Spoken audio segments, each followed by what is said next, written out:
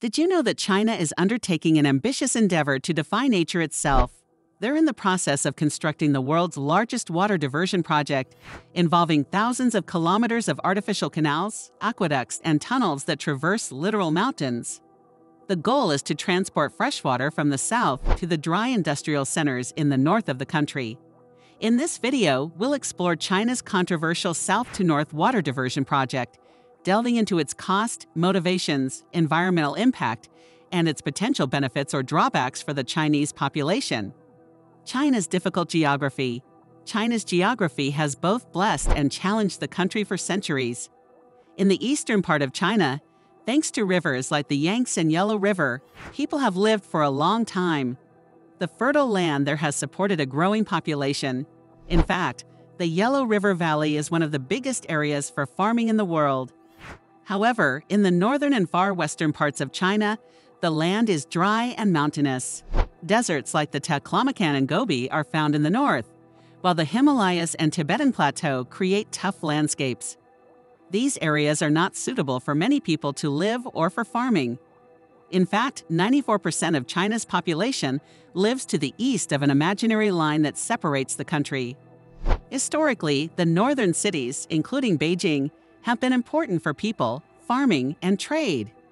But in the 20th century, as China's population and wealth grew, there was a problem with getting enough water in the north. Cities like Beijing depended on underground water, but with more people and industries, this water source got used up.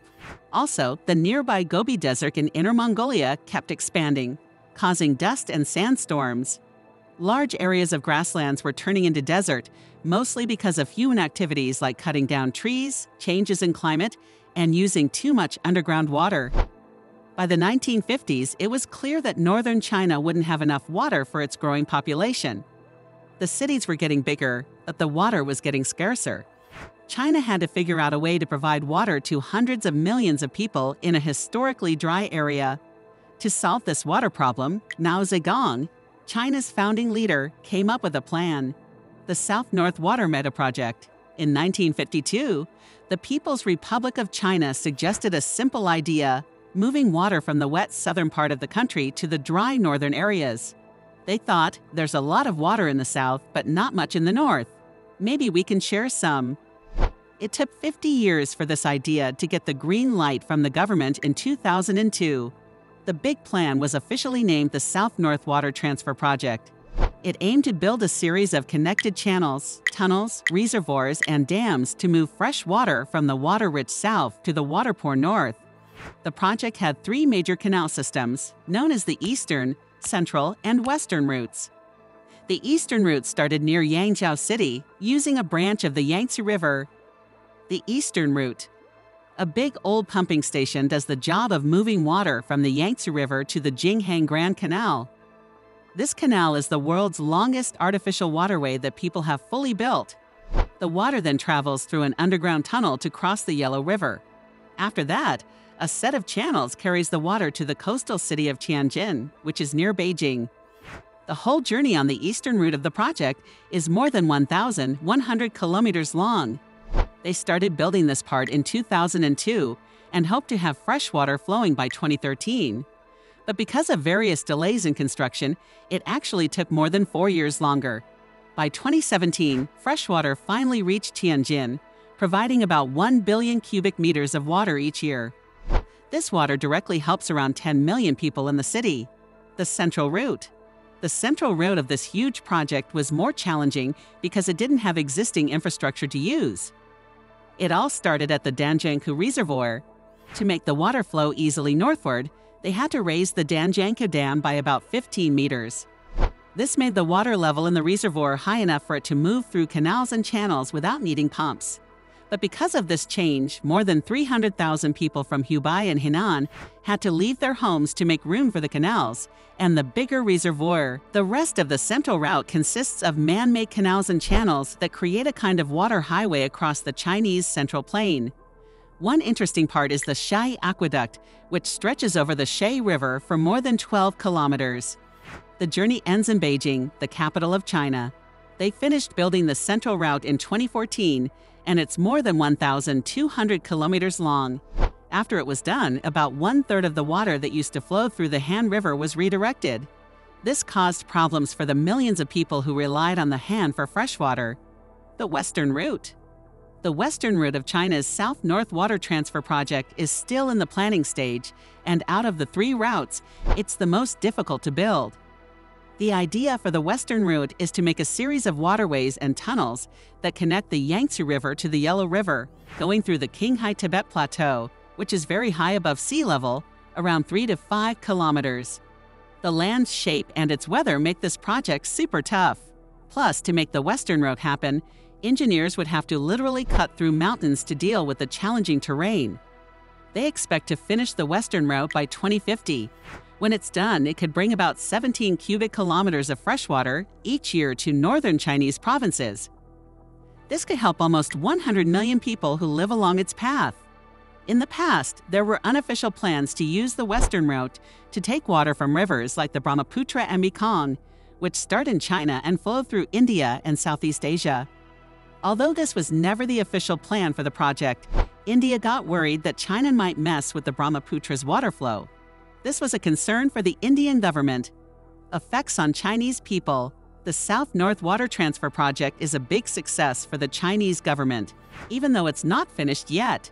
Chinese state media says it's helping about 140 million people in places where there's not enough water. But different Chinese local and provincial governments don't all agree on the project. Some places in the south, like Sichuan and Hubei, don't like the idea of sending water from the Yangtze River up north. They think building the western route of the project would hurt their water supply and hydropower. But in western provinces like Gansu and Qinghai, they believe that the western route could bring much-needed stability to their areas, helping with jobs and farming. Even though the project might be working for some, not everyone is on the same page. Effects on the environment.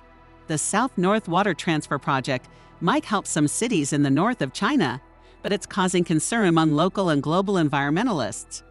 The whole project consists of man-made water routes that don't follow the natural way Chinese rivers flow, which goes from west to east.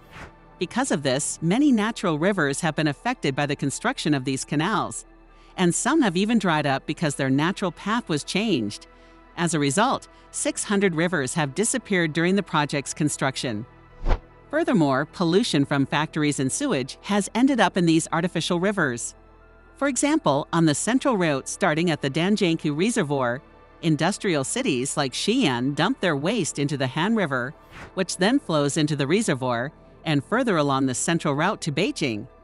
Since many cities and villages are connected to these artificial rivers, people, businesses, and industries often dump their waste in them.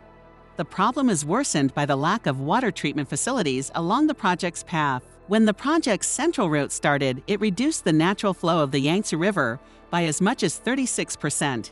Experts were worried that this could cause saltwater from the Yellow Sea to flow back into local water supplies for coastal Chinese cities like Shanghai and Nantong. If the flow of the Yangtze keeps decreasing as more water is diverted into these artificial rivers, saltwater from the Yellow Sea might even reach the canals themselves. This could lead to a major water crisis across the entire country. There's another environmental concern related to the western route. The official plan involves making tunnels in a very mountainous area of China. This construction could potentially cause landslides and harm the local plants and animals. Additionally, the Qinghai Tibet Plateau is a place where earthquakes happen. Building such a big project like the South-North Water Transfer Project, there could cost the Chinese government billions of dollars if a major earthquake occurred in the region. Today, the project continues to face environmental challenges. Is the project successful? The South-North Water Transfer Project has finished 2 out of its 3 planned routes. However, building this project has been very costly for the Chinese government and the Chinese people, both financially and in other ways.